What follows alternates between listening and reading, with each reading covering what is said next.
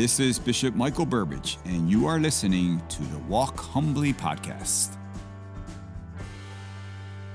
Welcome to the Walk Humbly podcast from the St. Clair studio in the Diocese of Arlington. We are back. I am Tom Shakely, Chief Communications Officer for the Diocese of Arlington, and I am joined by our host, Bishop Michael Burbidge. Welcome. Thank you, Tom. It's great to be here. I just, as I was coming across the campus today, I saw all of our students coming back to school. Whoa. So I'm so happy. It's always a wonderful sight. I know we're going to talk a little bit about back to school later in this podcast. It's hard to believe it's already here, but that's right. It is. We are back. But before we get into back to school season, we've got some exciting news. You know, after many months of collaborative work across the diocese, in many ways, the Catholic Diocese of Arlington has a beautiful new website at arlingtondiocese.org. We'll link to the show. We'll link to the site in the show notes. And if you haven't visited, you'll discover many new features, as well as an overall emphasis on witness, especially through photos and video. It's beautiful, right? It is really a wonderful website. I'm hearing so many positive comments when I'm out from the office, visiting the parishes, and so many people are very complimentary. And, you know, the words that you hear right away are attractive, user-friendly, practical, exciting. So I really do want to, as you mentioned, Tom, this is a lot of hard work for a long period of time with our communications team and so many other offices. And yeah, I just really would like to thank everyone because this is we renewed our website shortly after I arrived here, but it's just a reminder that communications, you got to keep your eye on that ball. It changes fast, and there's always new tools and new ways of communicating the good news. And with this website, I think we are availing ourselves of a very valuable resource and very practical. I think the Wayfinder on the homepage is a good improvement because right away you see links to some of the most frequently sought information, like the Parish and Mass Confession Finder. Probably the most in demand. People go right to that. And it's so easy to find in marriage prep, youth ministry, vocations, faith formation, school finder. We have a simpler events page for our diocesan wide events, our news and our announcements, and our presence on platforms like Instagram and X. All of this brings us to greater visibility. And the news site also has built a translation tool. I think this is amazing. It's a fun thing. Yeah, allowing the site to be instantly translated to Vietnamese, Spanish, Korean. That is incredible. Don't ask me how that's done, but it's incredible that it can be done. The wonders of Google and big tech. Yeah, it's not perfect, of course, but it's a pretty darn good auto translation feature. And any who've been involved with a website launch or even a refresh know, it's a daunting project. It's a bit like a home renovation in a sense, or at least a serious spring cleaning. You know, you've got in our case thousands of pages, and so much of this is really evergreen content, stuff that needs to be out there, that's witnessing, that's serving the faithful, that's serving those curious about the faith. And so we really hope that this refreshed website at arlingtondiocese.org can be a way not just to learn more about the diocese, but for all really to draw closer to the sacramental life of our community. Speaking of which, of course, we've got the Golden Jubilee celebration live stream event on Thursday, September 5th. All the faithful are encouraged to participate virtually in a special Golden Jubilee live stream event featured on our website under events. And this will feature a premiere of many good things. Bishop, do you want to walk us through what this features? Sure. And as we know, we've used this Jubilee celebration for a 3-year preparation, renewing our focus on the Holy Eucharist, the protection of our Blessed Mother, focusing on the new evangelization. So it's been a very spiritual journey. But now we're at the point to celebrate our 50th anniversary. And during the Mass, we will have the rite of the dedication of the new altar in our cathedral, which is so beautiful. People are going to be so touched when they see that. The Jubilee Fest that we had in June at the campgrounds there, we invited the entire diocese. Yes. And I was so thrilled. So many people came. It's like 7,000 people, 7,000, like for the Mass and the events. Now, I wish I could invite 7,000 to the cathedral, but we only hold like 1,100. So every parish will be represented. pastors have received at least 4 tickets where they could have their parish represented at the Mass on September 5th at 2 o'clock, along with our multicultural communities and all the various organizations, our high schools, our cathedral school. So the diocese will be reflected. Not everyone can be there in person, but like you said, Tom, they can be at the Mass participating and celebrating with us via live stream. On that day, or if they're unable to do that, certainly in prayer on September 5th. We need to be united on that day. But you mentioned a schedule. I'm really pleased with this schedule too. That 12:30 prior to the live streaming of the Mass, there'll be a historical documentary, about 30 minutes commemorating the 50 years as a diocese. And again, this documentary was done in-house with our wonderful communications team, and it is absolutely wonderful. It's a documentary. It's 30 minutes, but it goes by so quickly. It is beautiful footage, such a great overview of our diocese. I think people are going to be fascinated by it, and I think it's appropriate for I was telling our teachers and religious educators from middle school and above just to learn about this diocese that we are blessed to belong to. And then at 1:15, there'll be an exclusive video tour of the renovated cathedral, which I'm so excited to share with our listeners and parishioners, because the cathedral is the mother church. Every parishioner is a parishioner of St. Thomas More Cathedral because it's the mother church. So it's your cathedral. And you will be fascinated, my friends, as Father Hudgens, the pastor of St. Teresa, walks us through the tour and explains some of the significant features. And then, as you said, Tom, the Mass at 2 o'clock. I'm so pleased that the Apostolic Nuncio, who represents our Holy Father, will be with us, a couple of the cardinals, and about 30 other bishops from around the country. And that I say that because it's a reminder that this is not just a celebration for the Diocese of Arlington. It's a celebration for the church in the United States. This is a significant moment, and having bishops from around the country is a reflection that the church in the United States is rejoicing with us. So it will be wonderful to welcome so many people, and so excited about the Mass on September the 5th.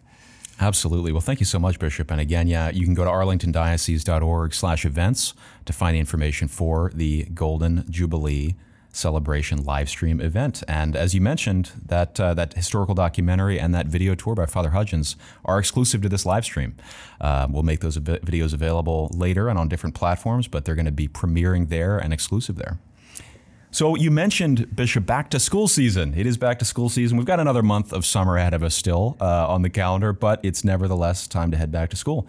And today, in fact, as we're speaking, more than 18,000 students are heading back to school across the diocese in preschools, elementary schools, high schools. It's a beautiful time of year. It is. Our Catholic schools have seen, as you just mentioned, the numbers, such a increase in enrollment. And I had the opportunity already to celebrate Mass for all of our Catholic our educators in our Catholic schools. And as I often say, as Bishop of this diocese, I am so proud of our Catholic schools. I have great confidence in the excellence in education that our students receive, and also in our strong Catholic identity. I have utmost assurance that our schools are very Catholic, teach the truth of the gospel, the virtues and the values of our Lord, and our students are receiving that in such a compassionate way and given opportunities to live their faith, practice their faith, learn their faith, and live their faith through various service projects and retreats throughout the year. So a word of thanks and prayers for our educators in our Catholic schools, as well as our religious education formation programs. I met with them as well, and I know the same is true. Our parishes, for those not attending a Catholic school, provide excellence in formation, faith formation. But in both our Catholic schools and in our faith formation programs, we know that we are only partners with our parents.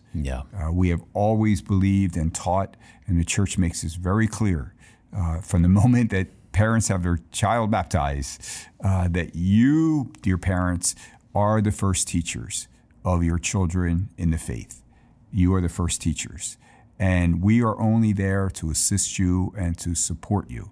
And then as the students go to school, go to religious education, they come back home, and there must be that consistency in teaching and learning and living the faith. So thank you, parents, for the trust you have in our teachers and our educators and faith formation directors and catechists. It is truly a privilege to help you. But renew your promise, dear parents, to be the first teachers and the best of teachers of your children in the faith that we are so proudly professing. It's such a challenge. It's such a challenge. I know as a father of a young child myself, to think that and the gravity of it, but to know that the church, the whole church, is here with us as parents and as a family is such a blessing, such an encouragement. And I always mention too, Tom, that a beginning of a new school year is a wonderful opportunity for our students, especially, to realize that's what the Lord does for us. He gives us a new year, a new academic year is a new opportunity. We are not the same person we were this time last year. God allows us to grow. God allows us to learn from our mistakes. So put behind what was last year, learn from anything, lessons God taught you, but move forward. This is a new year, a new opportunity, a new blessing. And I've encouraged our students as well as our parents to be very mindful that we educate and form the whole person. So we are very interested in the academic progress of our students. But we are also very interested and concerned these days about their emotional health, mental health, and well-being. And so while we don't have to lower our standards, I think it is very, very important to make sure that we remind our students that all the Lord asks is their very best. And He blesses their efforts. And life is to be enjoyed, especially at this time of in their lives. They're to have a balanced life, and we cannot be unreasonable in what we ask of our students. And sometimes I worry about that as our high school students are being, look in their eyes at college. Well, you have to do this. You have to take all these classes and work, from 7 o'clock to 10 o'clock, 11 o'clock at night. And then we wonder why sometimes our students are stressed and anxious.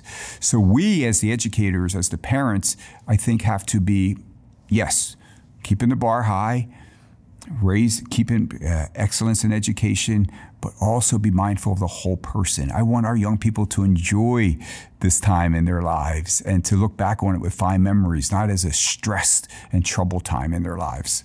Amen. Amen. And one of the ways that might bear out is through something that I know has been in the news recently, because Governor Youngkin here in Virginia recently issued an executive order on cell phone-free schools. So this has been, in conversation in the public, and the upshot is basically that all Virginia schools are to be cell phone free throughout the day. I think that's great. Arlington Catholic schools have already been strong in this area, so it's not new to us necessarily, but will now get even stronger. Can you walk us through that briefly? Yeah, and again, we've been ahead of that game. We've understood that for really ever since COVID.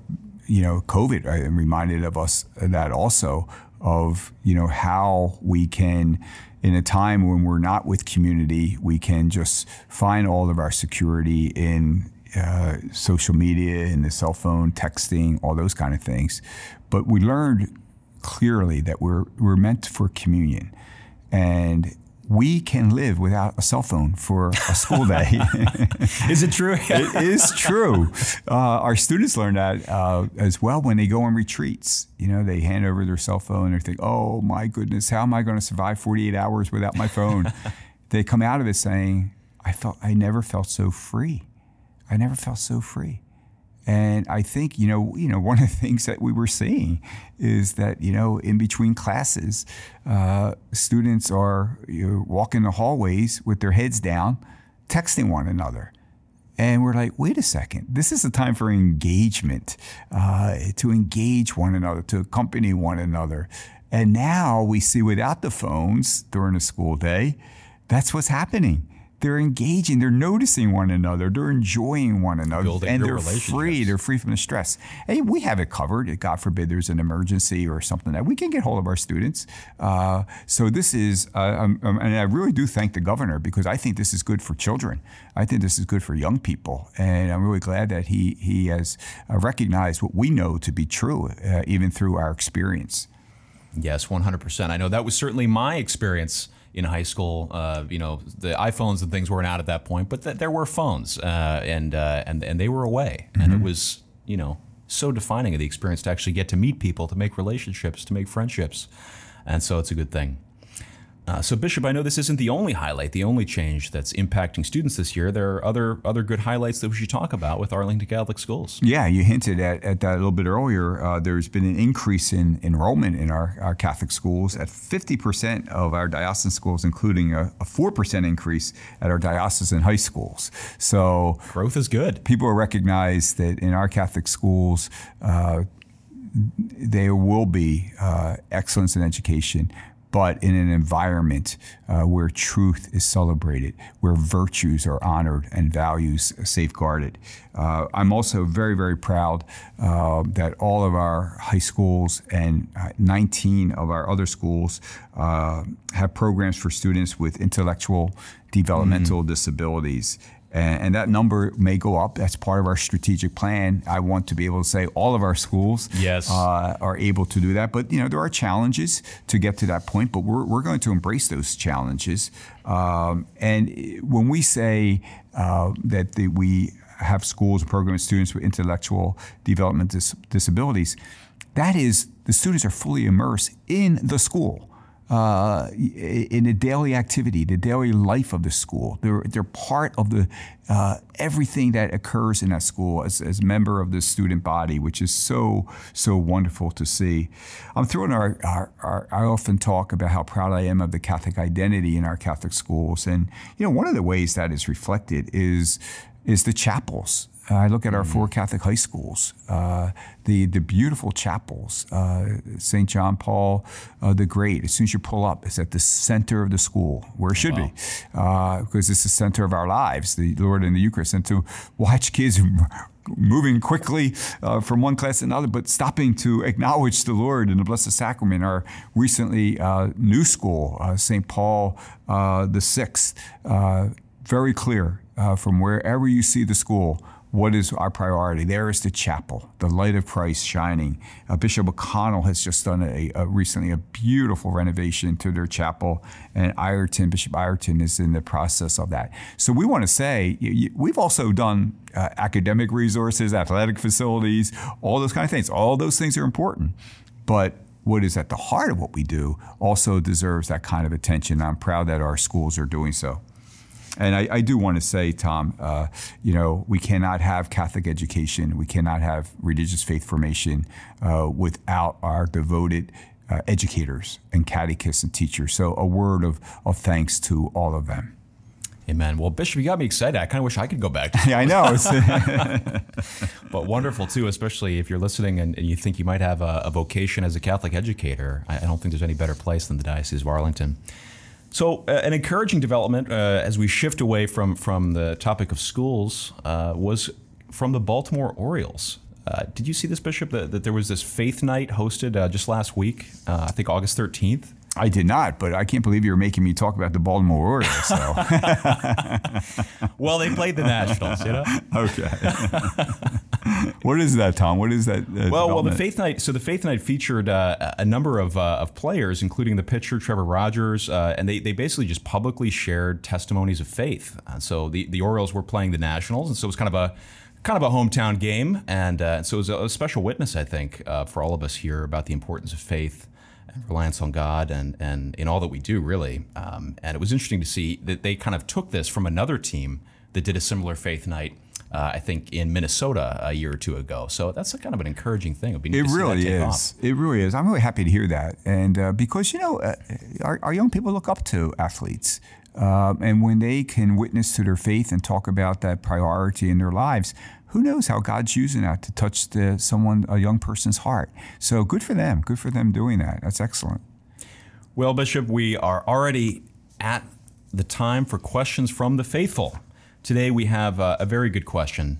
And before I mention it, as a reminder for anyone listening who has a question, Bishop Burbidge is excited to answer them. We get so many good questions, and we do our best to answer them in a timely fashion. You can reach out to us via email, communications@arlingtondiocese.org, or direct message on any of our diocesan social media channels.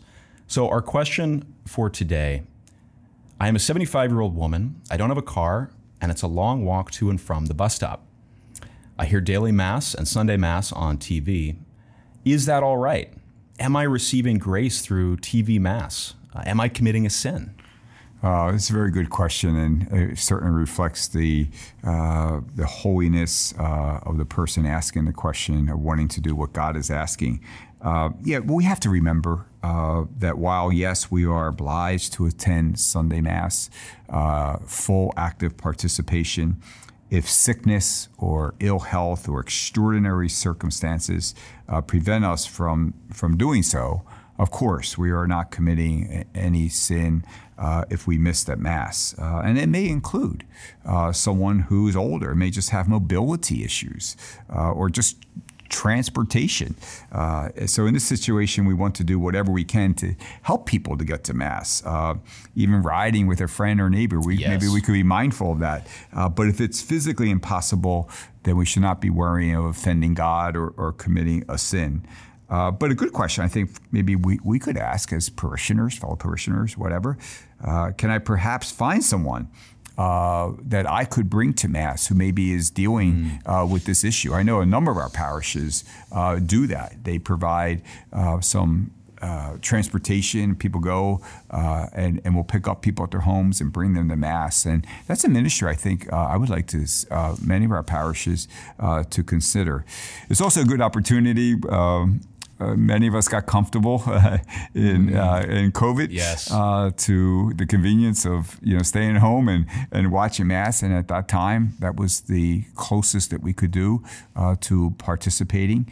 But now that we are in our churches and celebrating the Mass, it is asked of us to keep holy that Sabbath day, to be at church, and to actively and fully participate. And the only way you can actively and fully participate is to, of course, hear the Word of God being proclaimed, but also to receive the Holy Eucharist, to receive Jesus himself, his precious body and blood. And so nothing can replace that. And if we're able to do that, that is certainly what the Lord asks of us. And he does so because he wants to give us what we need the most, the bread of life, to sustain us and to nourish us and to help us as we go forth to another week.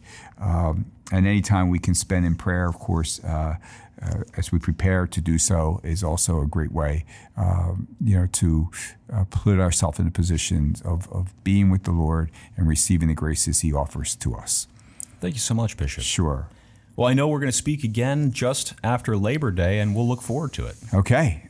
Will we be before? Is that before the September 5th? It is. It's September 4th. Oh, wow. The hours before. I will be very wound up, I'm sure. We'll look forward to it. All right. I'm looking forward to it also. And thank you, dear listeners, for allowing us to have this moment with you. And I think whether we're in school or have children in school, it doesn't matter. This time of year is a reminder that we're kind of back to the routine, the normal routine. And as we do so, I just ask God's blessings upon all of you, that he will sustain and guide you, fill you with his grace and mercy, and deepen you in your faith and trust in him as together we walk humbly with our God.